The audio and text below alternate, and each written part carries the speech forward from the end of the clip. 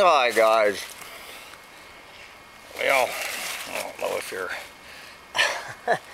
never know what this camera is actually looking at, but it is a spectacularly gorgeous, I mean over the top beautiful day here in the collapsed Mayan Indian civilization here in the Yucatan Peninsula of old Mexico on this spectacularly gorgeous, it is a Monday afternoon, January 30th, 2023, and as they say, we are sitting in the middle of a former civilization, both a former and a future collapsed civilization. So I can't think of a better place than right here to bring you a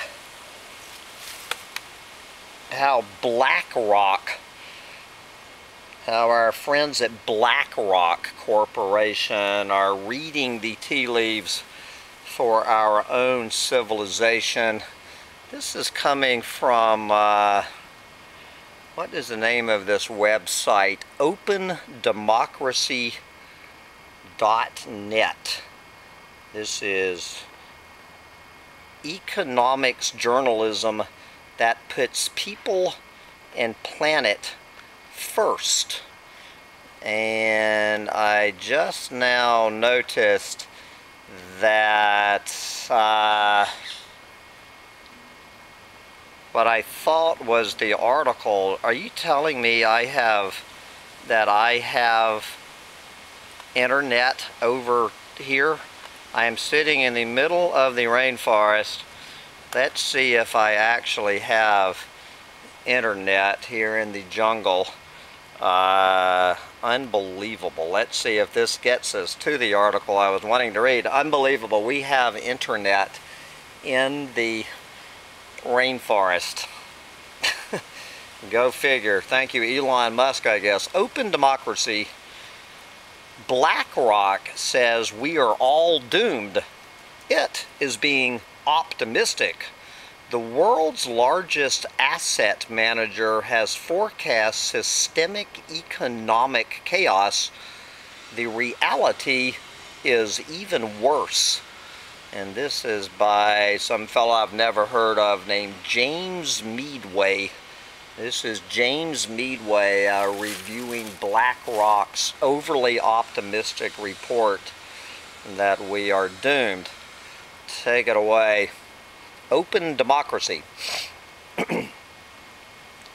The working assumption for governments and central banks across the world is that at some point soon everything will get back to normal. Our economies will return to either pre-pandemic or sometimes even pre-2008 crash levels. These beliefs are reinforced by media economics commentary and across political parties. But what if they're wrong? The world's largest asset manager, overseeing $10 trillion in assets across the globe, thinks we are instead entering a period of increased risk and uncertainty defined by unavoidable recession and much higher inflation. So we're going to have recession and much higher inflation, I guess, according to BlackRock. BlackRock, a well-connected, influential, and hugely profitable pillar of global capitalism, made these predictions in its 2023 Global Investment Outlook report. Quoting the report, quote, "The Great Moderation," so this is the Great Moderation that we're moving into this year, "the 4-decade period of largely stable activity and inflation is behind us." Okay, we have left the Great Moderation. So since we're no longer in the Great Moderation, where are we heading? Instead, BlackRock forecast a new regime with a, quote, brutal trade-off falling living standards for the many becoming profits for the few. This reality of a world undergoing fundamental transformation and disrupting our settled modes of existence has so far barely entered the economic mainstream.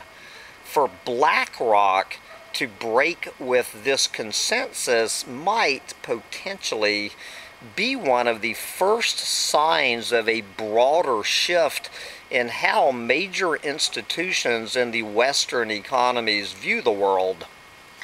Annual food inflation, for instance, in the UK rose to 13.3%, an all-time high last month, according to the trade body, the British Retail Consortium, ahead of the official government figures out later this month.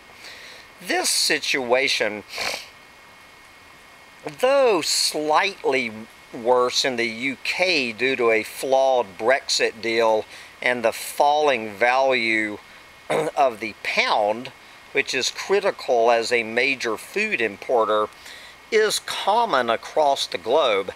Even as wholesale energy prices have dropped from their summer 2022 peak, the price of food everywhere is soaring. I was thinking about doing a report on the price of eggs as an example of this. The United Nations forecasts show a major risk of widespread famine in the global south over the next year, with harvests continuing to underperform. This global spike in prices over the past 18 months was initially described by the economic establishment as transitory. Then, as inflation continued remorselessly upwards, familiar explanations reappeared, notably excessive worker power, but real wages in the global north are still falling, and excessive printing of money through quantitative easing, but we have been running QE since 2009. The economic profession as a whole and institutions such as the major central banks have typically written down the obvious evidence of global instability as temporary factors rather than something more systemic.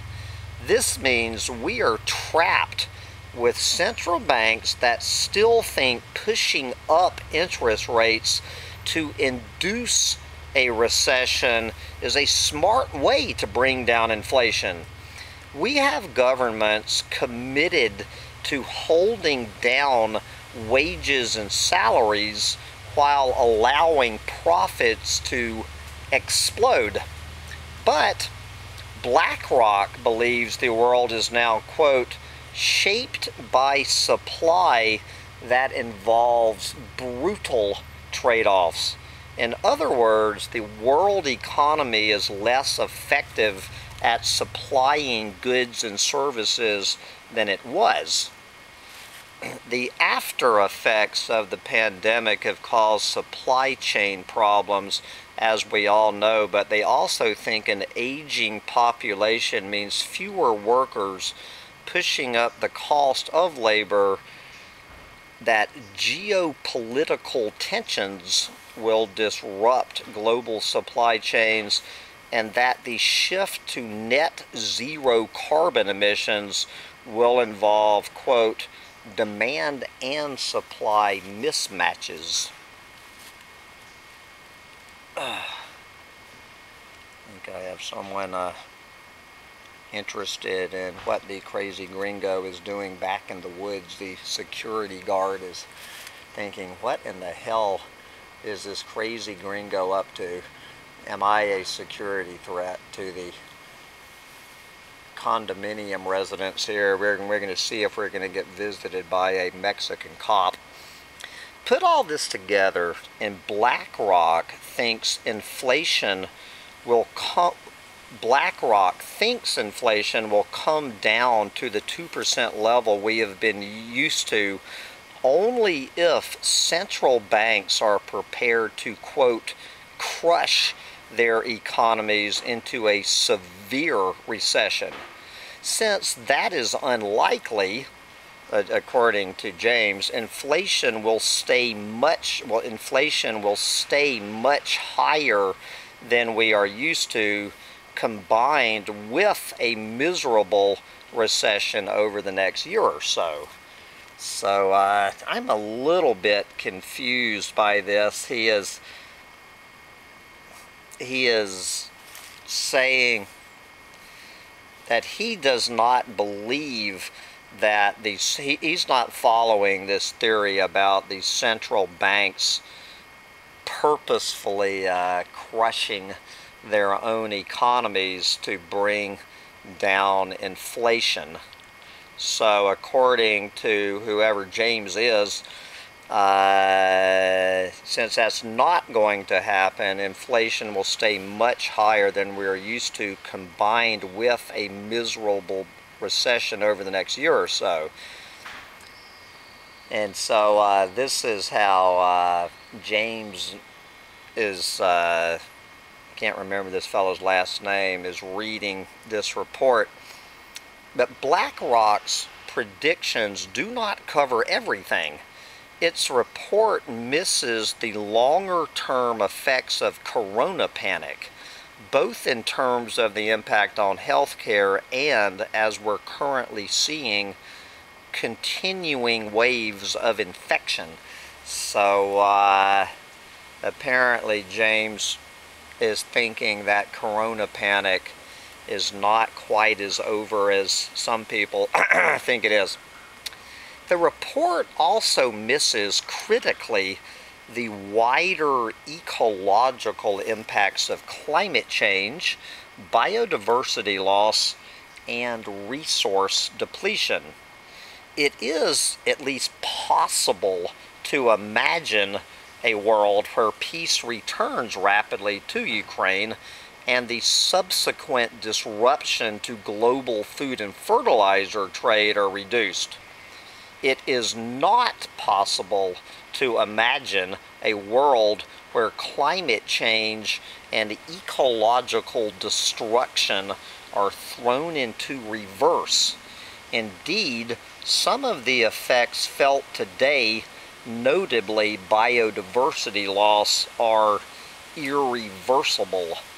This twofold combination has led ecologist Nicholas Duray to describe a, quote, climate supercycle of food shortages and rising prices running well into the future. And finally, BlackRock misses the extreme profits that shortages over the last year have generated for a select few multinationals such as those supplying oil and gas. It's that last part that is critical. A more unstable world affects everyone, but it will affect everyone differently. For most of us on the wrong side of food price hikes and extreme weather, the future is not great, but for the lucky few, shortages have been turned through price rises into massive profits. Yep. So who is James Meadway? Let's see if we can find some, if my internet will tell us. James Meadway hosts the new weekly economic podcast Macrodose, and he is the director of the Progressive Economy Forum. Previously, he was economic advisor to the Shadow Chancellor and chief economist at the New Economics Foundation. So if you enjoyed that story, you might also enjoy, are we seeing the collapse of the dollar-dominated global economy. I've been having this rant since I went down this rabbit hole in 2008. They were having this very same debate and analysis. Are we seeing the collapse of the dollar-dominated global economy? I see absolutely zero evidence of that here in Mexico.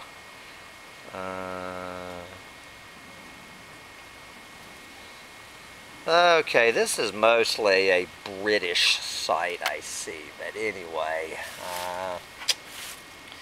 and there you go. That's what's on the minds of BlackRock.